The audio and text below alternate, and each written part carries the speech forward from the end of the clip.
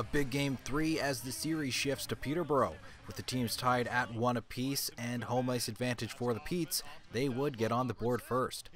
On a power play, Othman will shoot from the slot and a sneaky puck will slip through Dom's pads and into the back of the net for the first goal of the game and only goal in the first period. Petes 1-0. It didn't take them very long to click.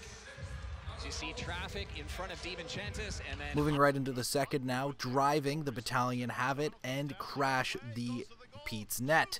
Big McDonald will take a shot, leaving a loose puck for the trailing Zito to pick up and secure the goal for the troops, tying this game 1-1. McDonald pounces on the rebound. He goes the length of the ice, gets the initial shot off before it's slammed. Rounding the second period, Jackson and Petrov bring the puck into the offensive zone, and with room to spare, a pass from Jackson to Petrov will find a wide open net. The troops will take the lead 2-1 heading into the final frame.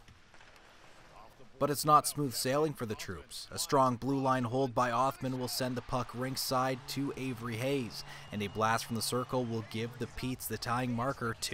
Load that cannon, and then he goes all the way over to the front. In the dying stages of the third period, a strong push by the Petes will seal Game 3.